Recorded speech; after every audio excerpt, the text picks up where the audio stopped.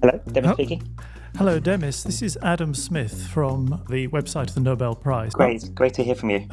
Many, many congratulations. Thank you so much. You have had so many achievements and accolades, and you're so young, but what does this prize mean to you? Well, I mean, it's unbelievably special, and it's actually really surreal, to be honest. It hasn't really sunk in, but yeah, and it's an incredible honor. It's the big one, really. What were your first thoughts on hearing that you'd been awarded the prize? I couldn't really think at all, to be honest. My mind went blank. It was just so incredible. So it's just an unbelievable experience. I imagine a party is about to break out at Google DeepMind. I guess so. Yeah, I haven't really even thought about that, I suppose. But I had a whole day of normal work ahead of me. But I guess all those plans will have to change now. I'm afraid so, but or rather, I'm pleased to say so.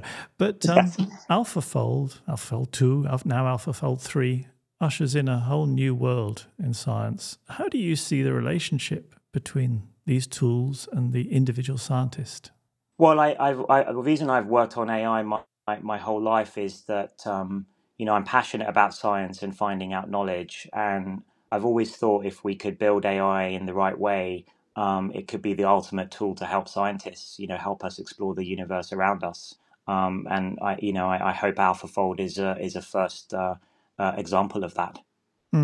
But in terms of where this leaves the individual, if you like, because the power is so extraordinary and just mind-blowing, but there are still individual scientists asking individual questions. So what's the interplay like?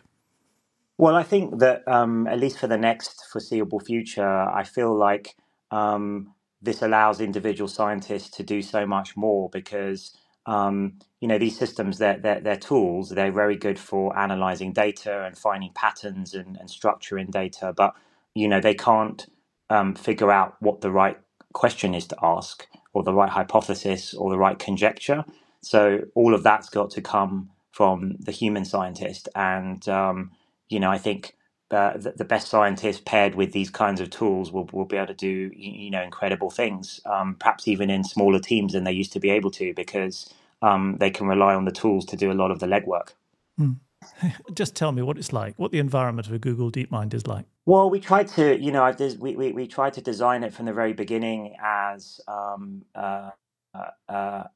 of the perfect environment, really, to do cutting edge research work. And bring together world experts in many different disciplines, obviously machine learning and AI, of course, but also engineering, but also physics, biology, and even things like philosophy. So kind of bring that all together into an incredible melting pot and provide them with the resources, compute resources and other things. And great things will come out of that. And, we've seen that in the past with places like Bell Labs. And I was sort of inspired by the stories of the golden eras of those kinds of places, and I wanted to try and create something like that myself.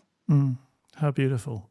Recreating Bell Labs in King's Cross, lovely idea. Yes, exactly. And last question: I mean, does it matter at all that this is held privately? That this is Google DeepMind. This isn't a university. Does that make a difference? I don't think so. I feel like you can do great science anywhere as long as you're approaching it in the right way and sort of doing fundamental research. A lot of these new sciences and new areas and new fields of study and discovery require a lot of resources, in our case, a lot of computers. And, that costs a lot of money. And so why not tap into, private sector in order to fund those kinds of things, as long as you're true to the scientific method and approaching it with, real scientific rigor and going after the big questions, which, I feel we do at Google DeepMind. Thank you very much indeed. Right, I shall leave you to get on with enjoying what should turn out to be quite an exciting day. Thank you very much. Thanks for taking the time. Okay, thank you, Demis. You just heard a special episode of Nobel Prize Conversations. If you enjoyed this moment, you won't want to miss a single episode of our podcast. Be sure to subscribe. We're available on Amazon Music, Apple Podcasts, Spotify, and many, many more popular platforms.